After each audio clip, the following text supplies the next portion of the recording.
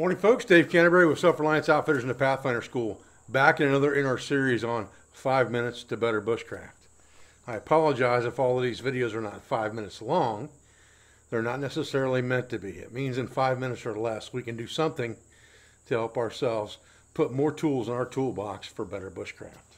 So today, what we're going to talk about is putting a 90-degree spine on a knife that may not come with one standard, so that we can use that knife better for striking a ferrocerium rod or for processing tinder materials, and not necessarily compromise the blade of our knife in doing so, or dull the blade of our knife in doing so.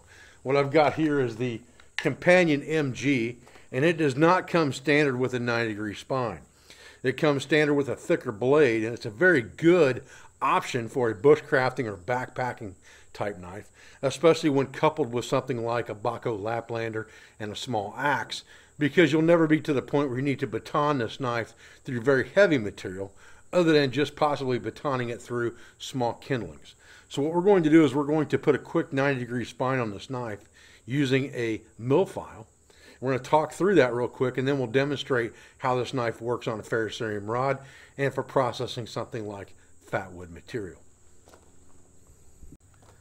Okay, one thing that we need to understand really quick about putting a burr or sharpening the spine is that anytime we take a file and sharpen the spine of this knife, we're going to push a burr to one side or to the other.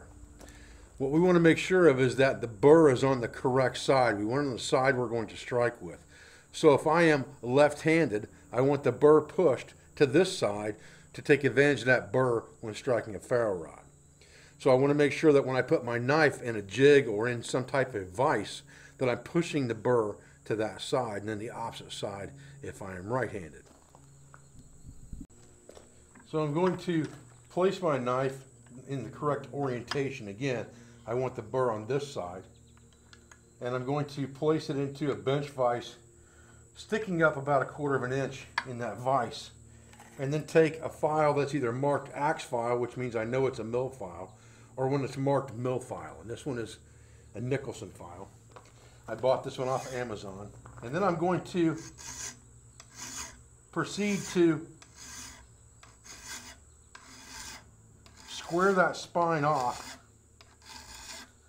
cutting in one direction, in the direction I want that burr to be.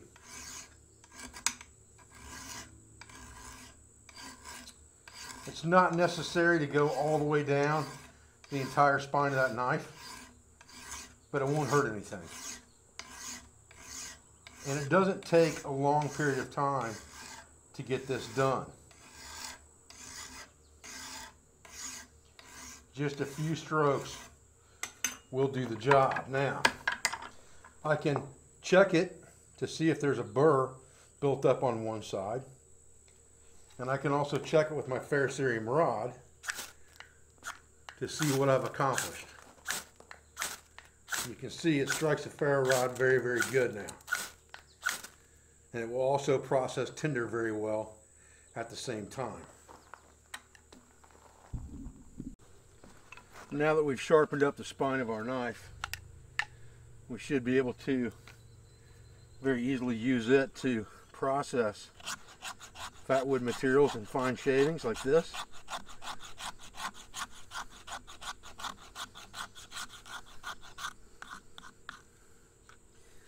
And as long as we can get those nice big shavings like that, we're going to easily be able to affect fire as well.